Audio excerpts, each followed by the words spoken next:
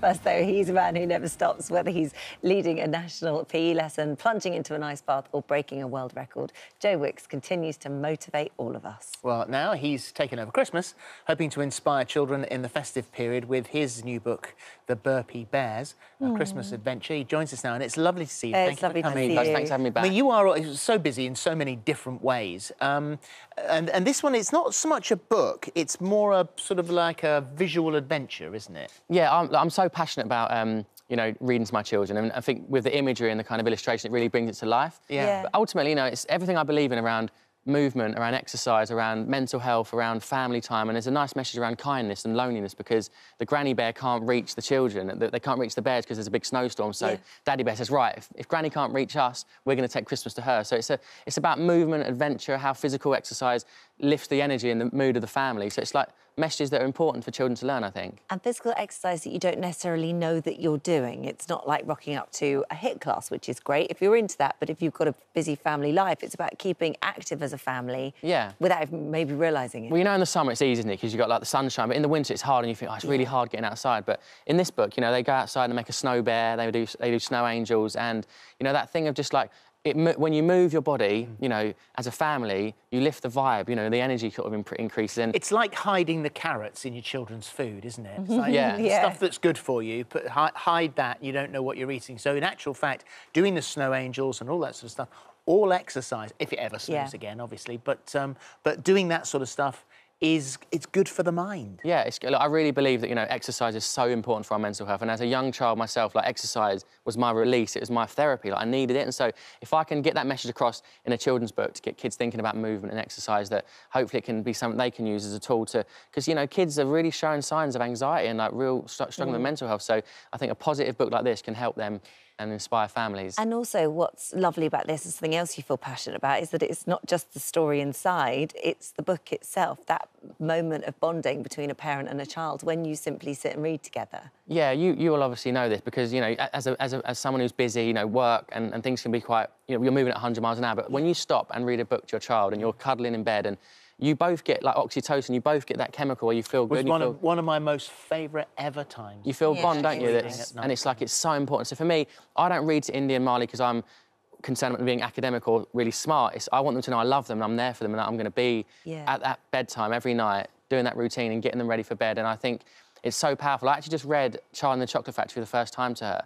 And seeing her, like, mind and her imagination go made me realise, like, reading is so important for children. I don't remember that as a kid. I was just looking at the front here and it says, I dedicate this book to Indy Marley and the little baby we are yet to meet in Rosie's tummy, who, of course, is now here. Yeah, they were pressing me for they were like, we need the acknowledgements. I said, oh, look, can I just have a few more days? But I missed the deadline. And so, yeah, we just obviously gave her an unknown name. Lenny?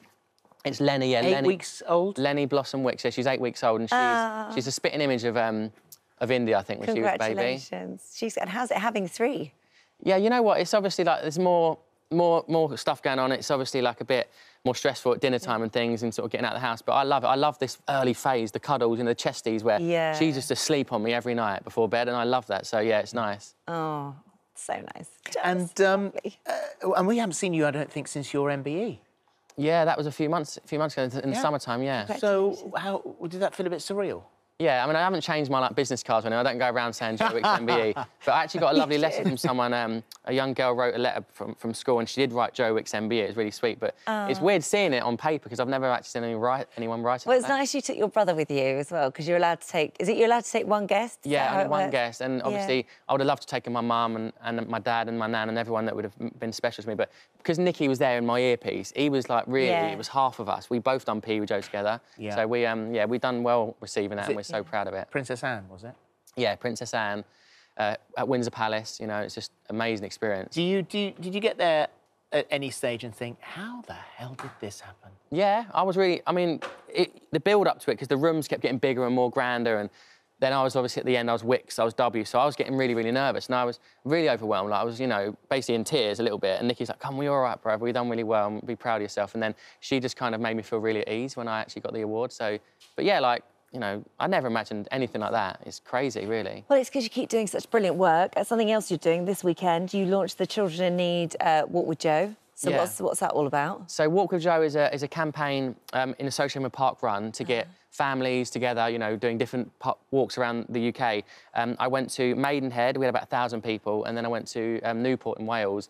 And essentially it's an outdoor walk where we're, you know, getting out, talking, walking out some stress, feeling good, and then raising money for Pudsey in the process. And next weekend I'm in Dundee and Nottingham. Brilliant. Well, you've already, in 2020, I think you raised 2 million, didn't you? Well, that was a 24-hour PE with Joe challenge, yeah. So I said, rather than do something like me doing some physical challenge, what can I do to, like, engage lots of people in mass participation? Because I think getting outside and walking in nature is really powerful. So, yeah, that was the idea. And on the final day, on the actual appeal night, I'm walking an ultramarathon, 30 miles, into the studio in Manchester to announce what we've raised. Oh, well, good luck with that. I don't have these ideas. I don't come up with this. My brother Nicky goes, Joe, you're doing Children in Need this year. And he goes... Is he just trying to, you know, he's just trying to get you out there? And at the last minute, he says, oh, you're also walking an ultramarathon. And I'm like, yeah, all right, and you've got the cookbook. There's a cookbook on the way at some stage. I think that is. Yeah, you've got to write that as you're walking. Yeah, I've got to do it. I'm busy, yeah. But, I love... If I can inspire people to keep cooking and exercising and sleeping and, you know, being connected with their families, and I'm doing a positive thing with my time on Earth, you know, that's what I do. Yeah, you really are. This is the book we're talking about, The Burpee Bears, A Christmas Adventure. That's the latest one. Thank you. Thank you so much. Lovely to see you. Loved all the family Thank you. as well. Cheers.